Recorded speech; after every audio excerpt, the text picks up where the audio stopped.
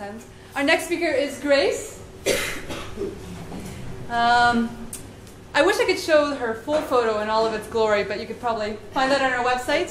She is a Kung Fu master, Wushu artist, ninja fighter / designer, working with a lot of big labels. Hiding in the corner. Trifecta Martial Arts. Yeah, I think I'll just let her take the stage and then we can reflect on what happens afterwards. Yes. Please welcome, sorry.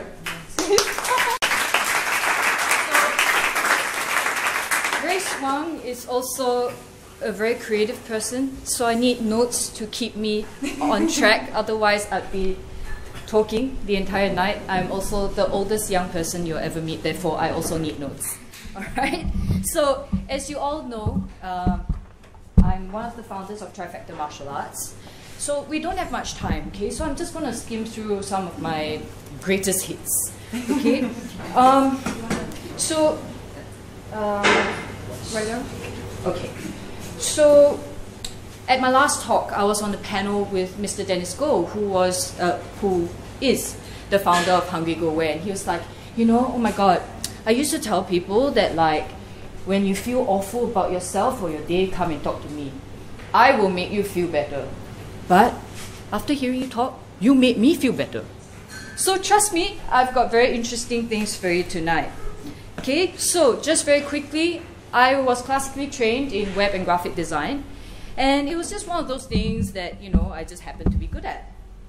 The golden path was laid out in front of me. I graduated from design school, went to uni in Melbourne, got accepted into a prestigious advertising job in Europe. And it looked like my future was all set. Student of the year. Okay? And I was on the path to my dream. But a few steps into that path, I got to Europe and I realized I didn't quite love design as much as I had hoped. Shit, now what? I am here. Why is this happening to me? I had it all planned out, and it seemed like that plan wasn't for me. F this, I'm leaving. So I came home right after my contract, bummed around for a bit and then decided, oh yeah, okay, I'm going to start a design company with my friends. Okay, the person who hated design is going to start a design company. How do you think that went? I hated my life. Every single day, I hated my clients. I couldn't even love my paycheck because I did not have a paycheck.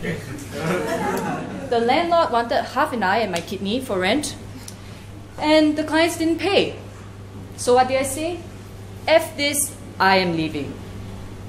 So in my 23-year-old mind, I thought, okay, so I don't love design. What next? What do I love? Okay, hang on. I love to sing. I think that could work. So I did. And what is so bad about moving to Hong Kong, doing a Mariah Carey, dating someone more than twice my age to get a recording contract? If Mariah could do it, honey, I could do it. Okay? So it was all done out of love, so they say. The person would have nothing to gain, but then I realized that she had sold me to someone else. And they were threatening a lawsuit to make me sign the contract. So I said, F this, I'm leaving. So my money was drying up and I had figured, you know what? I was trying to do the things that I thought that I loved. So now, I'm going to wise up. I am going to chase the money. This time, I started a company and we ran seminars on how to make money on eBay. You can, by the way. And that company actually made money. Okay? And because we traveled so much, we decided that the smartest thing to do was not to leave 2 apartments empty half the time. We would rent 1 apartment and leave it empty half the time. That's it. I'm such a genius.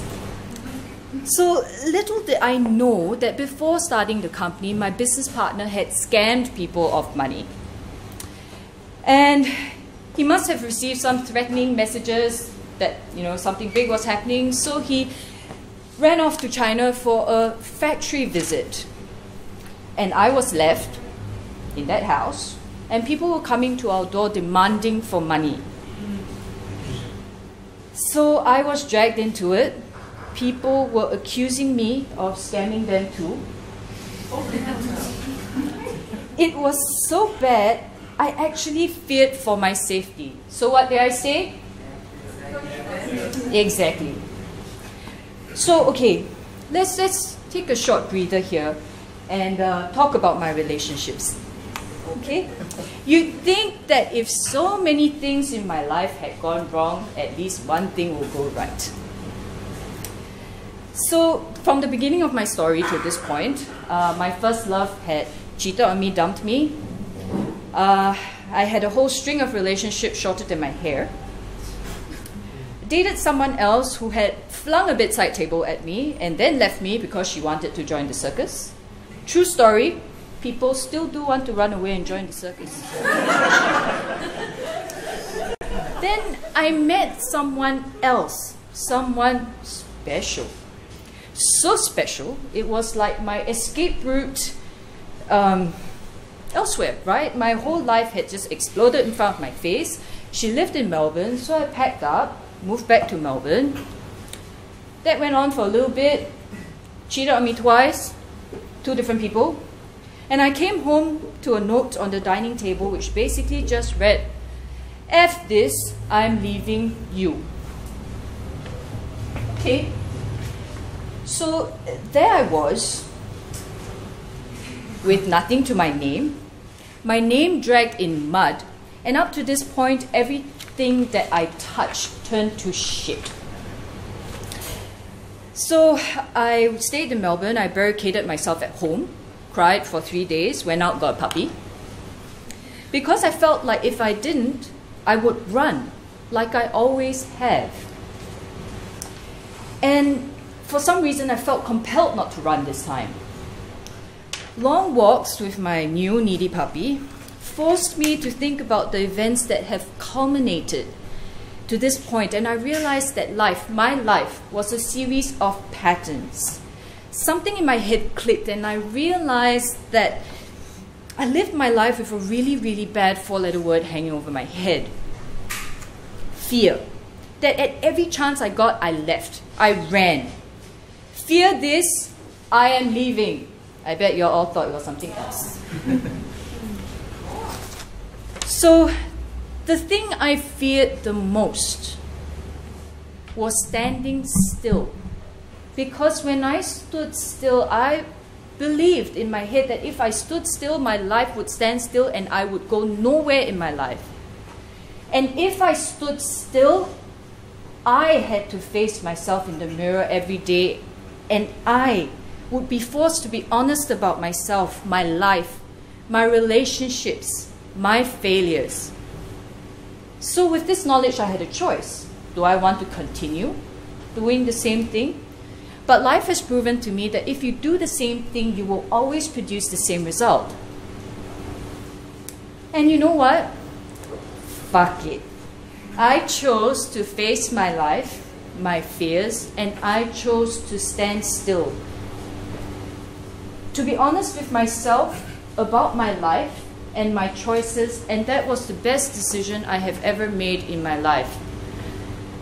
Since then, I found martial arts, founded Trifecta Martial Arts with my best friend and business partner, Aline. I found a life partner who supports the insanity of entrepreneurial life. And I am in the best place I've ever been in my life. Trifecta is the strongest reflection of who I am as a person, because it was founded upon the belief that martial arts, like life, is a journey. And like all journeys, it is about self-discovery. Sure, you don't always make the right turns, but that's okay. Your journey might be different from somebody else's, and that's okay too. Might be longer or shorter, and that's fine. And if you realize you're on the wrong path, take some time. Stand still. Retrace your steps. And if you know you've always been turning left at that junction, turn right. You know, just try it. My point is, don't fear it. Just fuck it. Okay? Take a chance on life, on you. even if it takes more than one chance.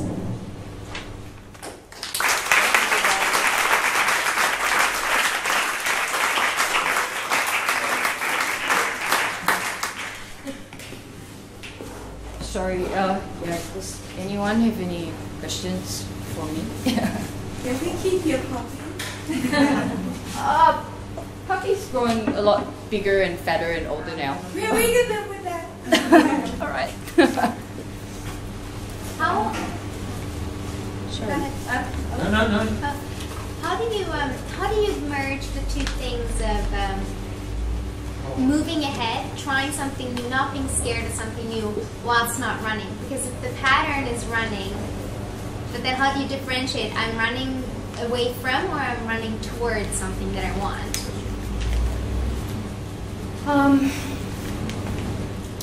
Every time I'm scared, I think back to the time when I went wakeboarding.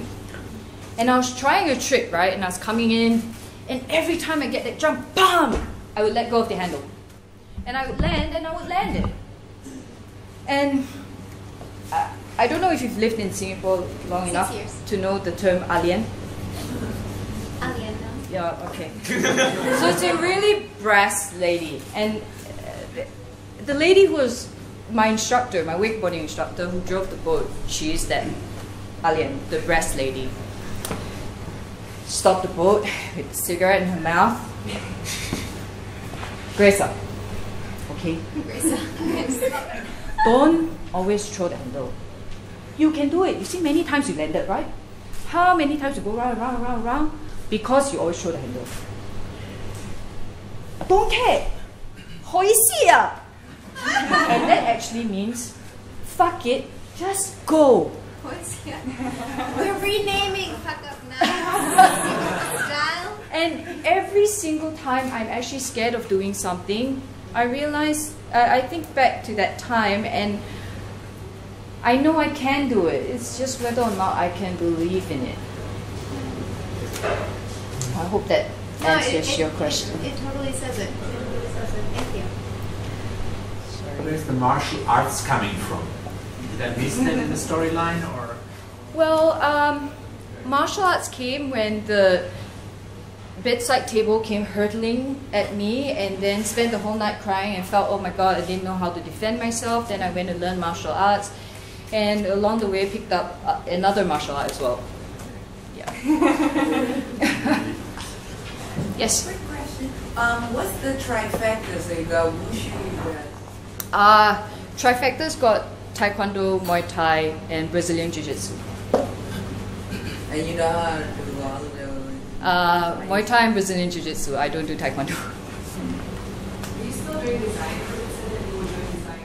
Yeah, I'm still doing design on and off, mostly for Trifecta. Are you enjoying that now? Or Sorry? are you enjoying design now? No, I still hate it. Every time Aline asks me, oh Grace, can we have a new t-shirt? No! Can you create flyer? No! Why do you hate design? Why do you hate design? I think it was something that came naturally to me, but sometimes you don't appreciate the things that come naturally to you.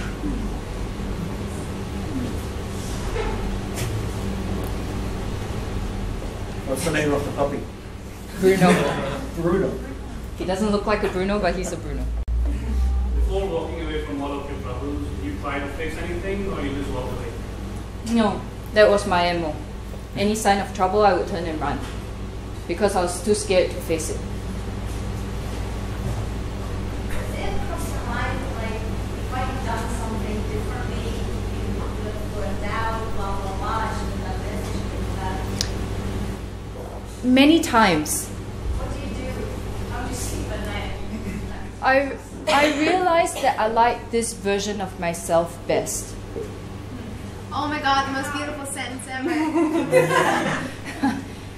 Yeah. Every time I ran away, I would create a new version of myself, create a new version of my life, and this is the version I like the best. And everything up to this point created this version of me. So I'm happy with that. Where's your adrenaline coming now from? If you're not going somewhere else and restarting all the time, where's your adrenaline coming from? My business keeps me busy. Okay. And my adrenaline comes from watching my students grow every day, changing lives one at a time. I had a teenage boy come in for his first class, and he was this scraggly little boy. Oh my God, so uncoordinated. After I gave him his first class, I remember telling Arlene, oh my God, I don't want to do that again. and now he's blossomed into this young man who, competes in Brazilian Jiu-Jitsu. And for the first, 3 months, I didn't know how he sounded like, because he was just like, hi, Nathaniel. How are you, Nathaniel? Do you understand, Nathaniel? And he was so shy, so painfully shy. And now he's got friends at the gym. He's blossomed, he's got so much self-confidence, has conversations with you, and I'm proud that something I did helped this.